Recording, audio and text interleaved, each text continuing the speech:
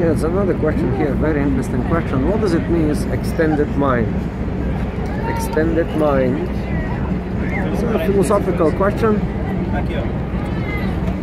There are philosophers that are claiming this idea about the extended mind. They say, again, the mind is not in our skull, is not in our brain, but it's out there in the environment. New fields of all different kinds of sciences are actually proving this to be the right way.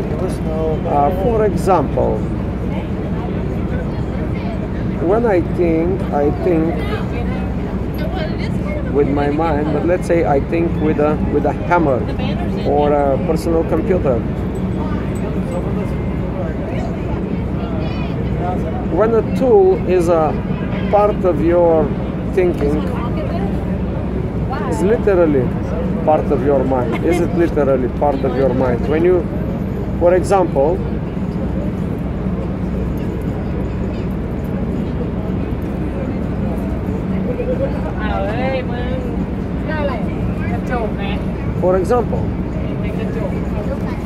I have a pen, I have a notebook, and the pen is the tool, the notebook is the tool. I put my mind on paper. I like this process. It's a very good process actually. It's called thinking on paper. From time to time I can review my discoveries, and I can reflect on them. Now, is this extended mind? The mind goes material. I'm actually materializing my thoughts on some kind of media, paper or PC or a file or anything. So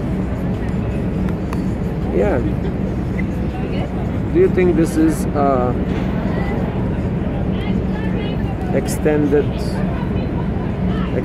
mind?